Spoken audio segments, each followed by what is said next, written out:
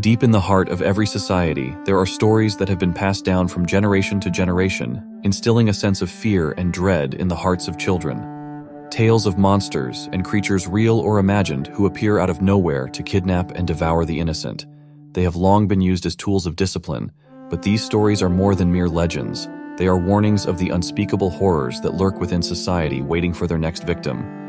In this case, we are looking at a murderer who inflicted pain and terror beyond measure, whose crimes are so vile that there have been attempts to remove all record of him from the internet. Crimes so horrific that officers who worked on the case had psychological issues for years after this. One is brutal. Before we start, if you find this video fascinating, then at the end please drop it a like and let me know what you thought about the case. It helps. Born on a desolate farm in the Krasnodar territory on August 17, 1971. Igor Irtyshev's life was plagued with darkness from the very beginning. His parents, both victims of chronic alcoholism, were unable to provide the nurturing environment for the young boy. Even during pregnancy, Igor's mother couldn't resist the urge to indulge in heavy drinking sessions. As a result, the child was born weak and sickly. Igor had a hard and affectionless childhood, which was marked by a constant struggle for survival. This was brought on by his parents' addiction. At the tender age of 7, Igor's father abandoned the family, leaving them to fend for themselves. School was not a priority for the young Igor, and he was rarely there under age 10. He offered a catastrophic accident that changed his life forever. He was in a car crash, and the impact caused severe damage to his brain, leaving him with a moderate intellectual disability that doctors claimed would never improve as he struggled to cope with his newfound condition. Igor's behavior became increasingly erratic, and his mother was left no choice but to send him to a boarding school for children with disabilities. Once he was at the school, his mother cut ties with him.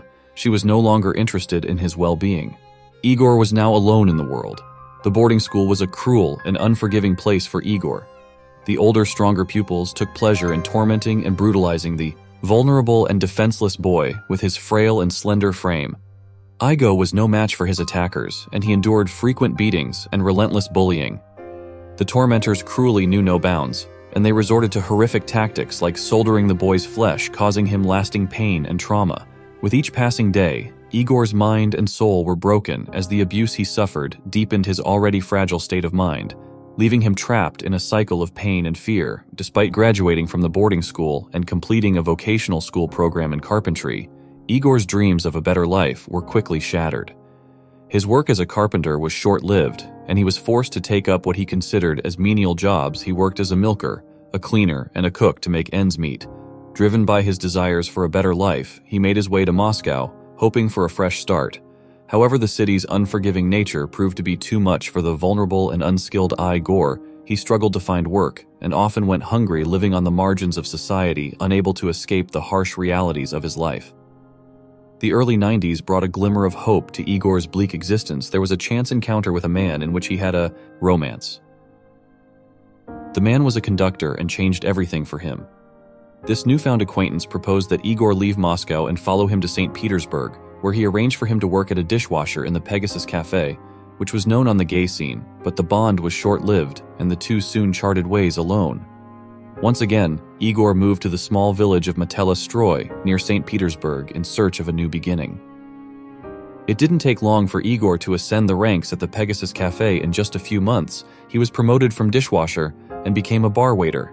Those who knew him described him as vain, self-centered, and a petty man who was always dressed fashionably and was attractive. But despite those good looks and charm, Igor's income was never enough to satisfy his desires. Desperate for more money, he began accepting intimate jobs from wealthy patrons of the cafe, gradually becoming a male escort. His services were in high demand among men who had desires for hard pleasures to attract clients. Igor transformed himself, bleaching his hair and adopting a fashionable haircut. Although he had hoped for some female clients, this never materialized, and his only clientele were men. As his reputation grew, he became increasingly consumed by his dark desires, and his once vulnerable psyche was replaced by an insatiable appetite for pleasure. Despite the risks, Igor continued to cater to his clients' twisted fantasies, indulging in ever more perverse acts. He will later claim that he was repeatedly the victim of cruel torture by his clients. However, sources suggest that it was him who derived the pleasure from inflicting pain and torture upon his clients, specializing in the most twisted and depraved forms of satisfaction by mutual pleasure. Although escorting brought him a good income over time, The role-playing games ceased to satisfy the sadistic inclinations of the young man. His true nature was that of a predator. He began to prowl the streets looking for minors who fit his twisted criteria of apparent weakness, luring them into his clutches with a false promise of affection and protection, according to police officer Andrei Kubarev. Igor's choice of victims was driven by a sadistic impulse that was both spontaneous and calculated. He came across a defenseless and vulnerable individual. He had already decided in advance what to do with them. Igor had no qualms about choosing his victim and was driven by a sadistic impulse that was both spontaneous and calculated. He came across a defenseless and vulnerable individual. He had already decided in advance what to do with them. Igor had no qualms about choosing his victim and was only concerned with finding someone who was significantly weaker than him, confident that he could overpower them. In December 1993, in the city of St. Petersburg, an appalling act of violence occurred while walking in Pine Park. Igor noticed 3 school children, all aged 11. He waited until he was certain there were no adults nearby, and then approached the children with a knife. One of the children fled, leaving 2 brothers in his clutches. Igor then forced the boys to consume alcohol, and then brutally forced himself on them before fleeing the scene. Later, the victims described their attacker as a young man with a slim build, effeminate voice, blonde hair, and between the ages of 20 and 25. Despite a frantic search by police, Igor remained at large, causing fear and outrage throughout the community after the attack in Pine Park. Igor hit for a month. During the day he worked as a waiter, and at night he served his customers, but in February 1994, he went on a new crime that day. Igor had the day off, and he started drinking in the morning. Later that day on Saturday Street, the lifeless body of a 9-year-old boy was discovered in the hallway of his apartment building. The forensic report confirmed that the child had been brutally forced upon and subsequently died from asphyxiation.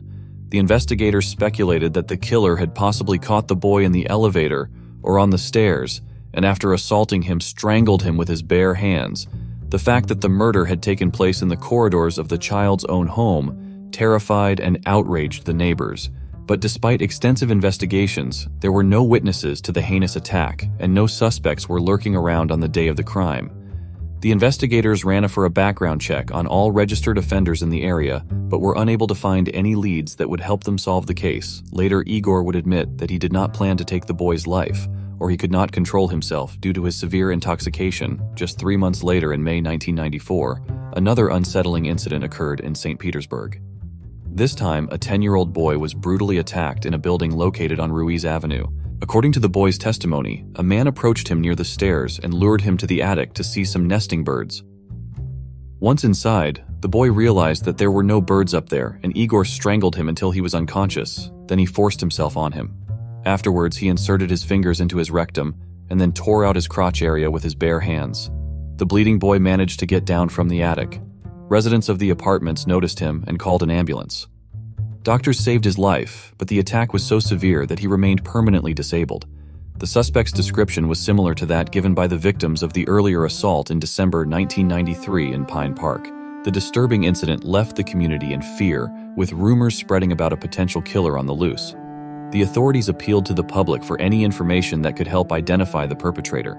The calm and serene banks of the Neva River became a sight of horror when 2 young boys aged 11 and 12 were brutally assaulted by Igor, threatening them with a knife. Igor took the boys to a deserted place between the river pier and the Volodowski Bridge where the assault took place again. The attacker matched the description of the previous cases, a young slim blonde man with a high-pitched voice.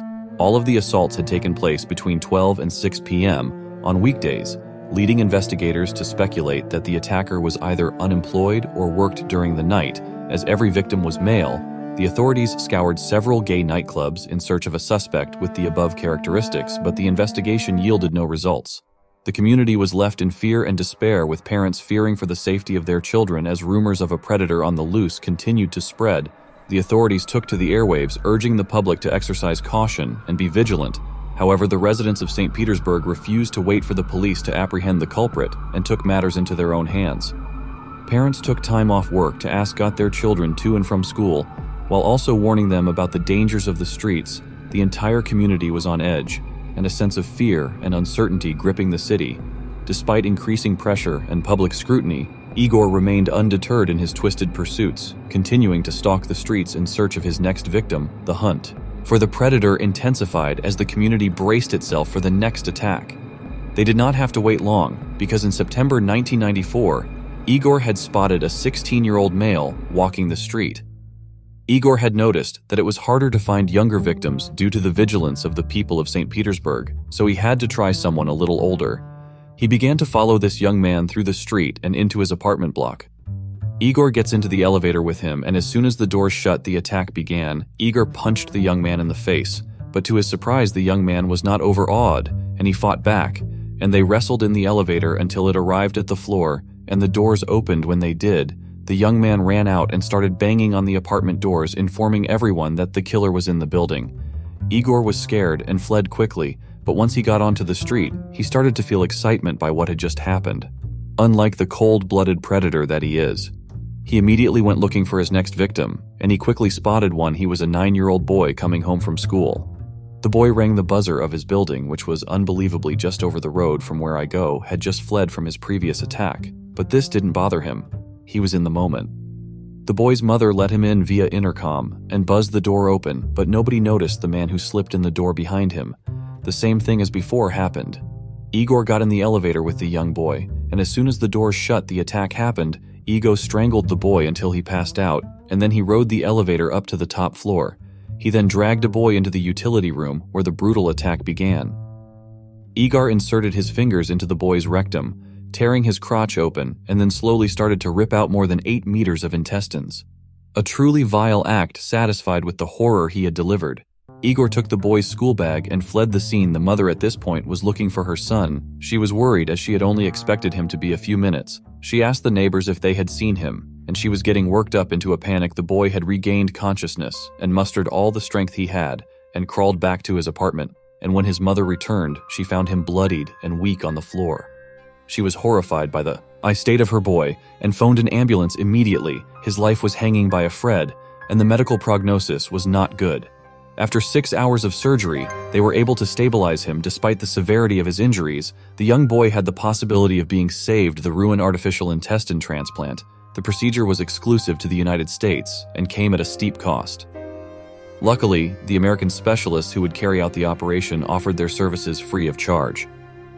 Nonetheless, there were still significant expenses to cover, including travel accommodation in the hospital, medical supplies, and nutrition totaling approximately $500,000 through the kindness of strangers who learned of the boy's situation. An outstanding amount of money was raised in just 10 days, allowing him, along with his mother and grandmother, to travel to America. For the transplants, the medical team worked tirelessly over 6 years to save the boy's life, performing about 30 rounds of artificial intestine transplantation.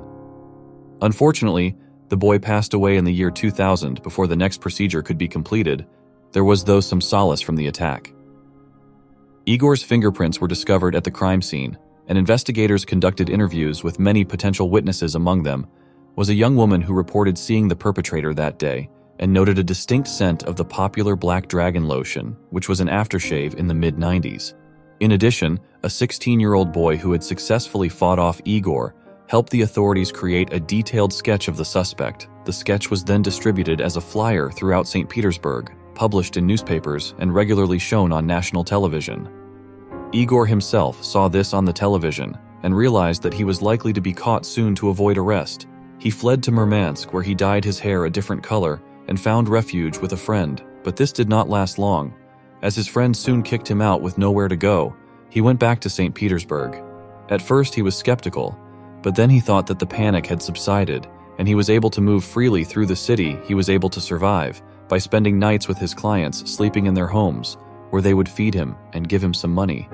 He did this for a while until one of the men with whom he was staying with noticed a bloody backpack that clearly belonged to a child. Although he did not outright think Igor was the killer on the run that everyone was looking for, he still informed the police of his discovery. In no time, was quickly apprehended at the house where the bag was found. At first, the suspect declined to cooperate with the investigators, but as time went on, mounting evidence began to point towards his guilt. A number of victims identified him as their attacker, and he also learned of his fingerprint that was found at the crime scene. Additionally, he was unable to provide an explanation of why there were traces of the victim's blood on his shoes. In some form of effort to trick the police, he stated, "I love cats very much. I always had a lot of them despite the fact that I was brought up in a board in school. I'm very affectionate. I love and appreciate affection." Although he initially denied involvement, the suspect altered his approach and pretended to be mentally ill. He would cry often for no discernible reason to convince investigators of his insanity. In his view, only someone who was not sane could have committed these crimes. Igor requested to be committed to a mental hospital for life and received treatment there. Despite his efforts, Igor was unsuccessful in deceiving the experienced psychiatrists who determined that he was mentally sound. As a result, he was denied entry into the treatment facility. Igor had to wait a long time for his trial as no lawyers wanted to defend him. There was that much disdain for his actions. Whilst in prison, he carried on with his crying and screaming, still trying to convince people of his insanity, but to no avail. Other prisoners had ordered a kill on sight on his head. At this point, he was public enemy number one. When his trial finally did go ahead, it was behind closed doors, as parents and general members of the public wanted to lynch him. If they could get their hands on him, he was quickly given the death sentence, which was no real surprise, and he was taken to the infamous colony. But over time, there was a moratorium on the death sentence, so in the end, he was not put to death. He was, however, in the colony, which could be argued was worse than death because of its constant torment and harsh conditions for inmates. During his time in the colony, he was tormenting other inmates with his antiques. He would laugh hysterically for hours at a time or scream in the same manner. Sometimes he may cry for days as well if he was. Not doing this, he could often be found staring at a blank wall. The head of the colony said, "When Argo was detained, he was declared sane, but as time passes, everything changes." Sometimes you don't even understand what he is saying. One of the officers also spoke about Igor. He said, "Since his cynicism and cruelty were beyond the limits even in comparison with everyone else." Sooner or later, this person would have come to understand that it was impossible to leave his victims alive, and we would have had a whole chain of corpses, and then perhaps they would have become even more terrible. Although this case is absolutely brutal, this could have got even worse. That's the end of this episode. Until next time, stay safe.